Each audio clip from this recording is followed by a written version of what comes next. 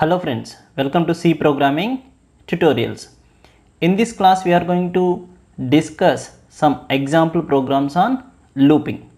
Here the program is to find compound interest. So compound interest is nothing but you are going to read the principal amount.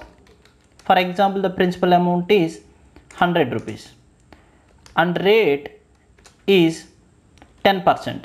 So 10% is the rate of interest, and for example the years are 3. Okay, that means for 100 rupees you are going to find, so interest rate is 10 and the years are 3. Here you are going to find the final amount and it is a compound interest. What is a compound interest? For example, first year, after completion of first year, the amount will be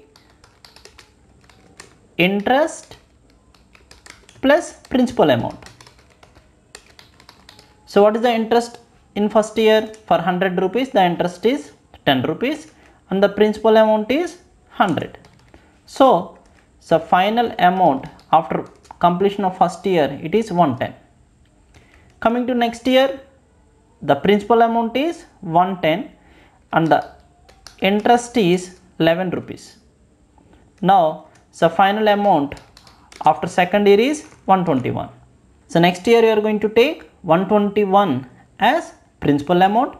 For that you are going to find 10% interest and you can add these two and you get the final result. I hope you all are understand the problem. Here I am taking previous value and future value. So previous value is nothing but the principal amount. So future value is nothing but after adding the interest, what is the amount that we are called as a future value. So rate of interest and number of years. You are going to read the principal amount and rate of interest and number of years.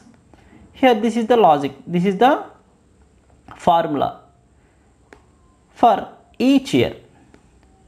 How many times you are going to execute this loop? If the years are 5, then you are going to execute 5 times.